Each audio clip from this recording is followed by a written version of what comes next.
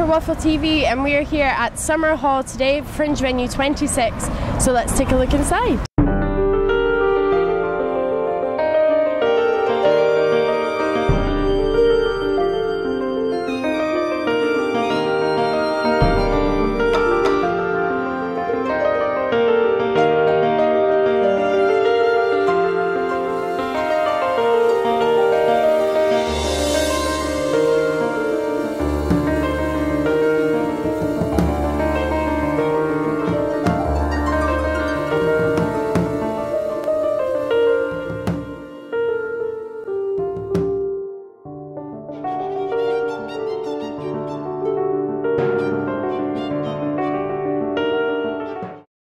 Hi, I'm Rebecca for Waffle TV and I'm here with Paul today, the curator of Summerhall. Hi, how are you? Hi, I'm very good actually. It's been a long haul but I'm enjoying it. Good, so please just tell us a little bit about the Summerhall venue. Well, Summerhall is quite a fantastic venture. It's the largest private art museum in Europe that programmes its own spaces. We've got 520 rooms, 130,000 square feet here. Half of the visual art in the Edinburgh Festival is in this building, and in addition to that, of course, there are the 50 shows that we've got on during the festival. We've got lots of other things, talks, dance, films. I mean, the place is just phenomenal. So this Summerhall is relatively new. This is the second year? Yes, we only had one wing last year and we only showed a very small part. The university at the time still owned the building. Yeah. We've purchased it now and we're turning it into an all year round art centre. We're not going away after this, we're staying. Yeah, have you found it's gone well this festival? It's been amazing. We think we've had 50,000 visitors so far and there's still a weekend to go. Incredible. We've sold quite a considerable number of tickets. All of the shows are getting 4 and 5 star reviews. We have no show that is in any way consistently got below 3 stars. The exhibitions have been reviewed well and I think everything's going very well. But it is a bit out of the way of what's considered the kind of central kind of fringe area. Do you find that affects it at all? No, what's actually happened is we have this idea of a critical mass. There's so much to do here, you can come and stay all day. I mean, when we have that number of shows and we have that amount of visual art, you can come and stay for 4 and 5 hours. And we've got a courtyard here where people are drinking until 3 o'clock every night. In the evenings we've got festival clubs, we have gigs here that are really quite popular. It's not a problem to drag people over the meadows. Yeah.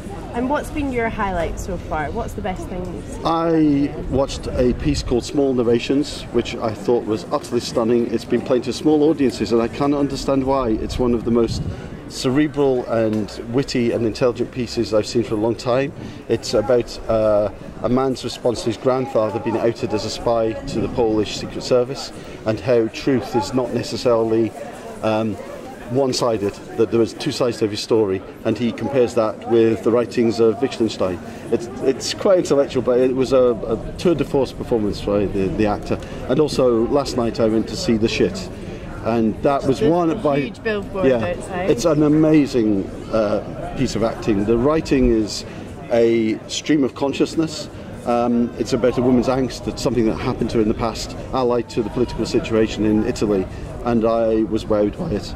Visually, in the visual arts, I think we've Kylie Schneemann, whose installation here has been very popular. David Michalek's Figure Studies is a substantial piece of work that will tour from here.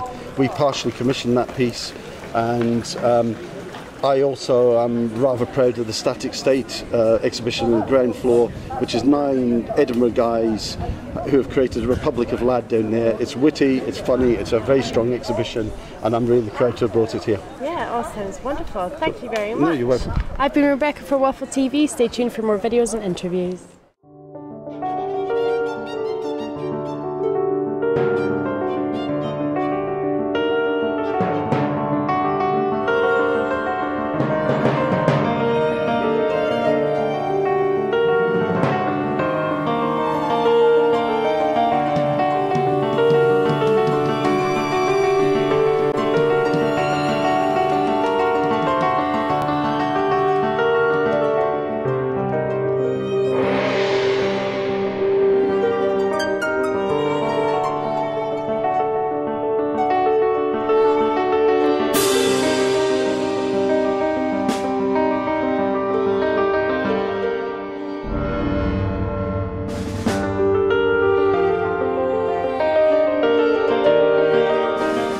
This has been Summerhall. I hope you've enjoyed the visual arts and everything we've seen. Try and make it down if you can. Fringe venue 26. I've been Rebecca for Waffle TV. Stay tuned for more videos and interviews.